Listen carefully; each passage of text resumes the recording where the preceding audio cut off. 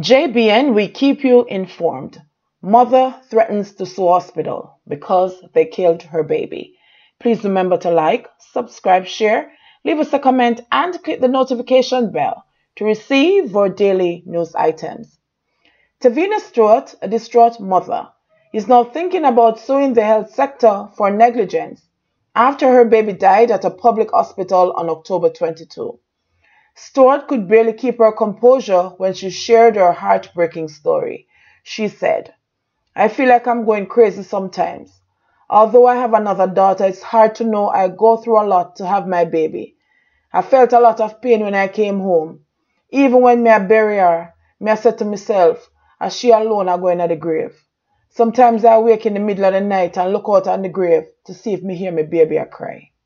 Stewart, the 24-year-old mother, said that she had a normal pregnancy and was anticipating the birth of her daughter.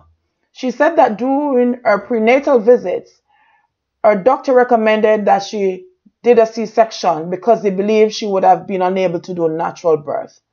"When I got to the hospital on October 21, a nurse examined me and told me that my passage was too tight, so I would have to do a C-section. The baby's heartbeat was okay, but I just wasn't dilating at all. Each nurse I encountered, I told them that I had to get a cut. A few hours later, I got to 3 centimeters, she said. Stewart said that a doctor at the institution told her that if she wanted to get a C-section, she should go and pay for it elsewhere because the hospital only does the procedure whenever there's an emergency. My doctor had written it on the package that I took to the hospital that I needed to get cut. But when I tell the doctor, she start cuss. She eventually tests me again and she said, me the 5 centimeters, and she said I should go in the delivery room, she said. Stewart said that she was told to return to her bed, and by the following morning, her cervix had dilated to 8 centimeters. A nurse told me to lay on my side, and I kept crying to them because I was in so much pain. She told me if I want to push, I should turn over and push. Me keep on a push, and me even mess up myself, but the baby still wasn't coming. She called the next nurse and she began to push in my belly, but the baby still wouldn't come, she said between tears. All me a bawl out in a pain. Them just they run me a talk about party and vacation. Afterwards, when them realized that the baby not born, one of them slipped me and a doctor come and slip me again, and at that time the baby born, she said. Crying uncontrollably, Stewart said that she immediately knew something was wrong when her newborn daughter was motionless in the nurse's arms. I told him from the start to cut me, and them never do it.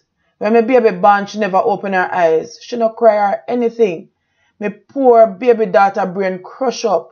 Me have sleepless nights, and no one really know what I'm going through. My next daughter feel it because she no stop cry. I miss my little girl, she said. As she prepares to meet with an attorney next week, the woman said she implores other suffering families to speak out. I didn't know there were so many other women in similar situations. This treatment has to stop because no one knows what we really endure.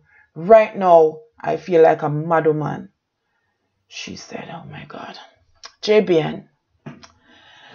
We keep you informed. Please remember to like, subscribe, share, leave us a comment, and click the notification bell to receive our daily news items.